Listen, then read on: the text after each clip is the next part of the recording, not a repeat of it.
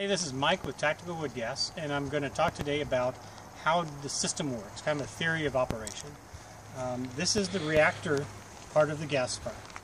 This is the place where you load the wood in the hopper of the reactor, and I've got a video that describes that.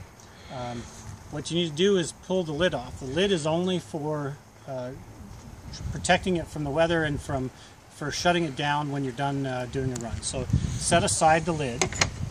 You load it up per the video on how to load it up, and then what we do is we come over to the ignition port and we unscrew this and stick a lit propane torch in there until we start to see smoke coming out of the top, and it can take a minute or two depending on your fuel to see a little bit of smoke coming out of there.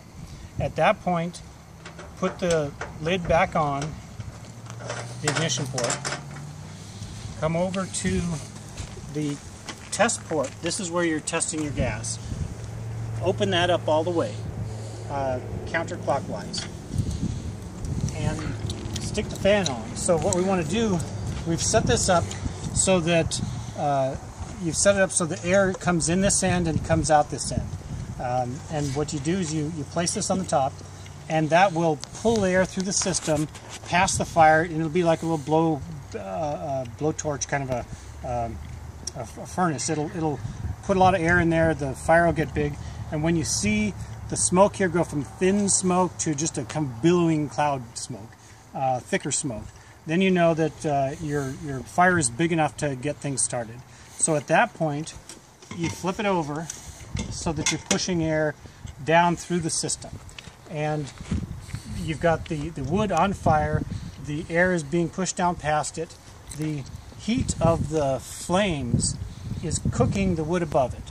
Now initially it's just burning and creating smoke, but as the heat of that fire grows to the point that it's burning all the oxygen, the heat of that fire has gotten as big as it can because it's using all the oxygen.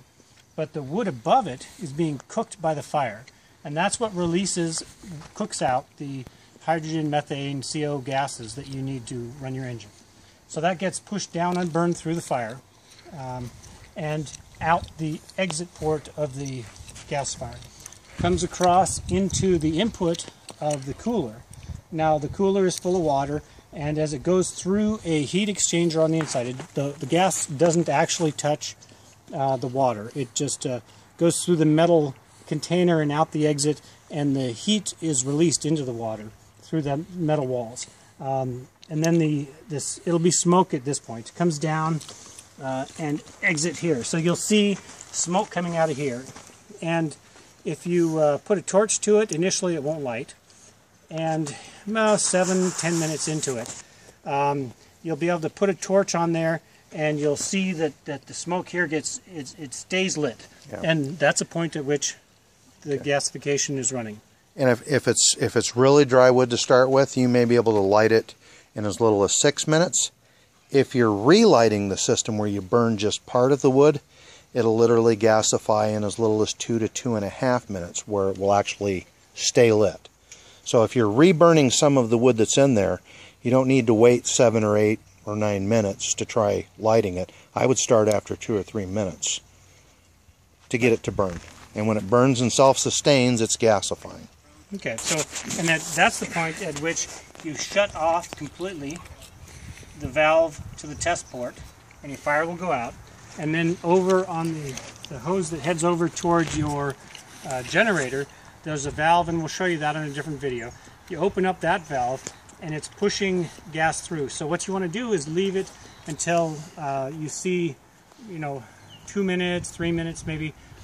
You'll see the gas come through, and it'll actually be coming out of the air inlet on the engine. And the purpose of that is your filter is full of air. You've got to get rid of the air and fill it full of gas, purge it out until you've cleared it all out. And once you've got that going, then you can go and start your engine. So the cooler removes the tar. It runs downhill into the glass jar, and that'll fill full of black tar liquid. The filter media will remove the particles, and what's coming out of the top here is gas ready to mix 50-50 with oxygen to run your engine. And we've had some questions on what octane and such. It's not liquid gasoline. It's hydrogen, methane, CO gases, so air gases, not liquid gases.